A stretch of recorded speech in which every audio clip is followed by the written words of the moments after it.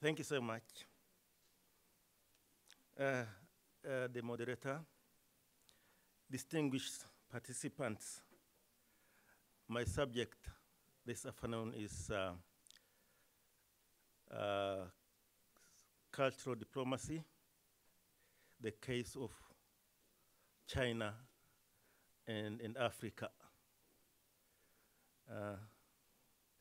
I choose this subject because before I came to Berlin early this year,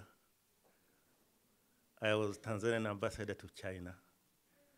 And I was in China for 3 years, so I know that country very well. Ladies and gentlemen, as you all know, we live in an extremely diverse, culturally diverse society. And despite the modern technological advancements which have made our world a global village, culture still plays a very important role. And that's why we always hear terms like our European values, our American values, our African values, and so on. That's why it's necessary for leaders and the public in general to manage culture very effectively so as to open positive diplomatic communications, not only among nations, but also among our people, so as to promote peace as well as human development. Cultural diplomacy in Africa has a very long history. And because the subject is Africa and China, may I mention that, or rather, it has been mentioned in Chinese and in Egyptian literature that during the peak of trade activities along the so-called Silk Road, that was between the year 1 BC and 30 BC. In Egypt at that time, the ruler was Cleopatra the Seventh. And the literature indicates that Cleopatra's robes were indeed made by silk from China. I come from East Africa. Between 100 AD and 1500 year AD, the East African coast, what is now coast of Somalia, coast of Kenya, coast of Tanzania, coast of Mozambique, was host to so many immigrants and merchants and traders from the Arabian Gulf, from Persia, from Western India, as well as from China. The East African coast at this time had a very flourishing city-states. These city-states include Sofala, Kilwa, Mafia, Zanzibar, Mombasa, Kismayu, and others. These city-states, which flourished between 100 AD to 1500 AD, had very vibrant cultural and economic ties with China, Chinese old dynasties at that time. These 1,500 years, as you know, were followed by interruptions of several foreign occupations in Africa. I don't have to mention, we all know.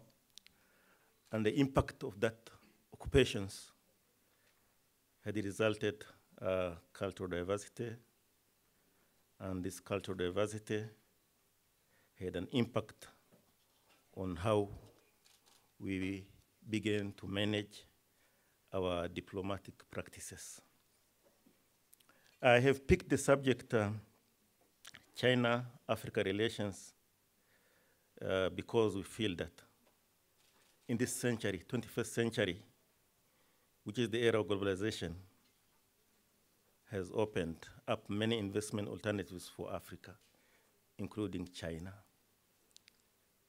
However, it does not mean that before the 21st century, China was not there.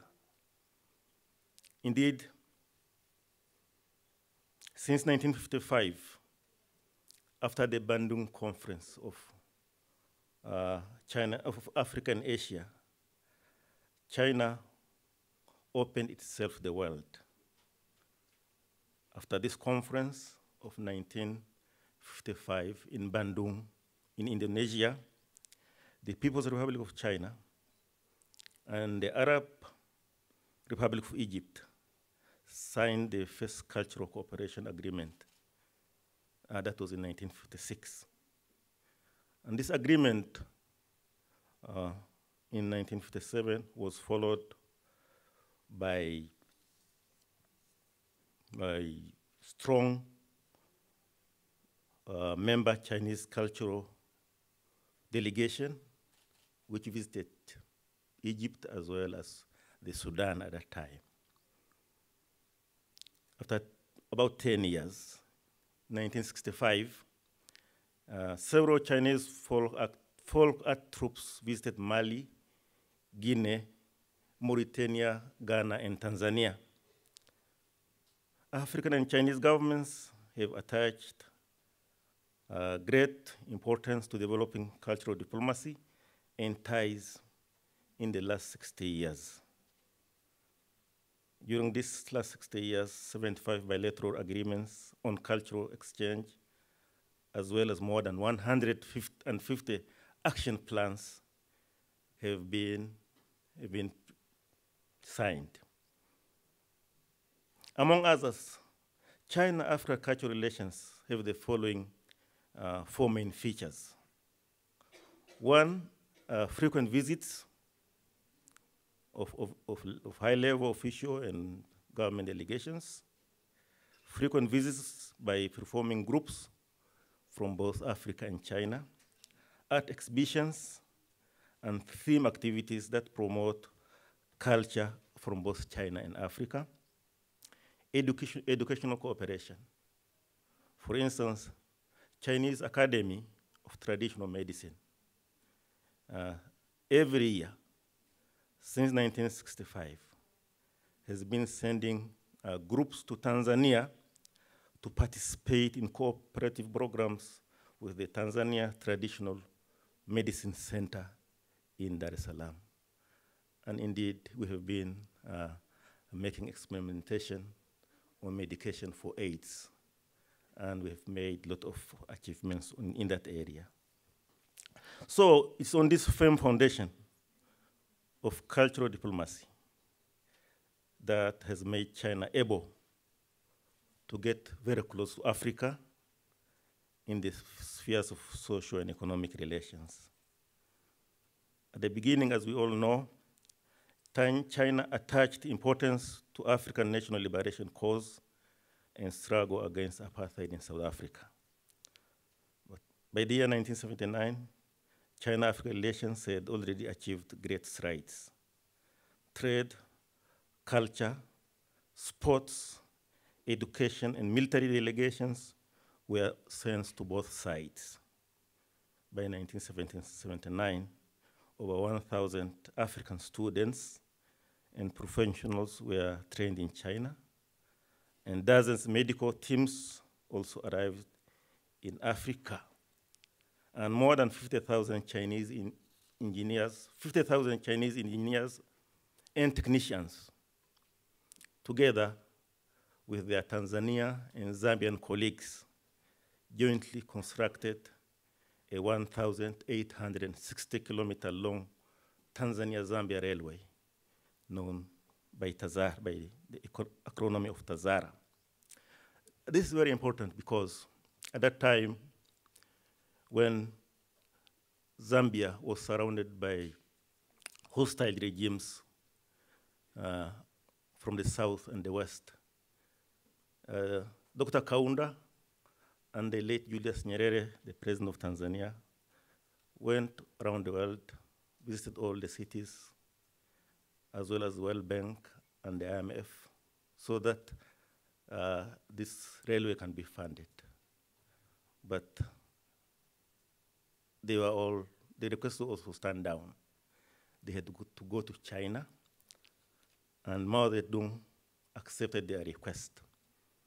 At that time, China was a poor country, so it was indeed a poor man helping another poor man at that time.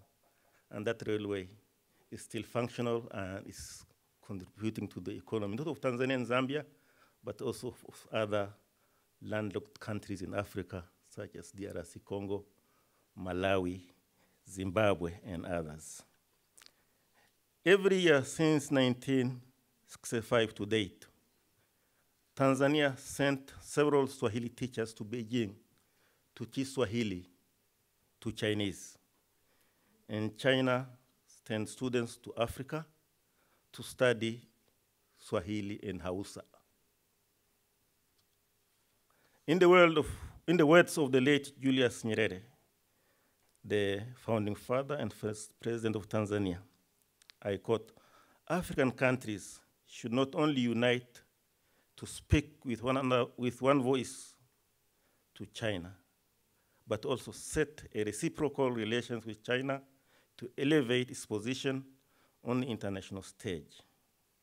For China, it could break the West's diplomatic blockade by supporting China, and China helps Africa to liberate itself from colonialism. Therefore, aiding Africa is also aiding China." And the last of quote. But those were the days before 21st century. During the 21st century, investment scenarios in Africa changed. Our traditional economic friends and investors from Europe, America, and Japan were joined by newcomers. And these newcomers are not other than Chinese, Brazilians, Indians, South Koreans, Malaysians, and others. According to United Nations Commission on Trade and Development, UNCTAD, sources, between the years 2000 and 2010, foreign investments in Africa rose from about $10 billion to $70 billion. And the projection is about, for this year and next year, year 2015, the projection is about $150 billion worth of investments into Africa. So it's around these developments that Forum for China-Africa Cooperation was established in Beijing in the year 2000s, with the view, among others, to promote China's investments in Africa. A similar summit has been held a few days ago in Washington, a summit between Africa and American leaders. But China has had already such a summit about 14 years ago. Very briefly, what is Forum on China-Africa Cooperation is all about? It's an effective mechanism for collective dialogue and multilateral cooperation between China and Africa, and has put in place an important framework and platform for new type of China-Africa partnership, featuring long-term stability, equality, and mutual benefit. That was year 2000. But this forum had formulated plan of actions at the meetings, at the later forums in Addis Ababa, in Beijing, Beijing 2, in Sharm el-Sheikh in Egypt, and later this year, there will be another follow-up formulation plans for Forum on China-Africa Cooperation in Johannesburg, in South Africa. China's relations with Africa has really supported Africa in its regional integration. Those of you who have been to Addis Ababa, that famous headquarters of AU was built by the assistance of China. And China has been very close to Africa in its regional integration bodies like COMESA, SADC, as well as East African Community. Ladies and gentlemen, very briefly, may I wind up my short presentation by saying that as a Tanzanian and as an African, we do not subscribe to some claims that China's partnership with Africa is not based on sincere friendship, equal and mutual respect. We don't subscribe to that. We also don't subscribe that there's negative motives behind increasing Chinese interest in Africa. We also don't subscribe to the claims that China is plundering Africa. To the contrary, we are of the opinion that China's presence in Africa complements the investments and collaboration we already have with other partners from the world. I must indicate this from the start because I come from Tanzania, where we built a railway, a 1,860 long kilometer railway with a very soft loan, which Tanzania and China and Zambia have already paid. And China is still asking us to manage and maintain that lifeline in Central and East Africa. I'm told that there will be a session of question and answer. So may I once again thank you so much for giving me this opportunity to exchange experiences. Asante sana, Mswahili.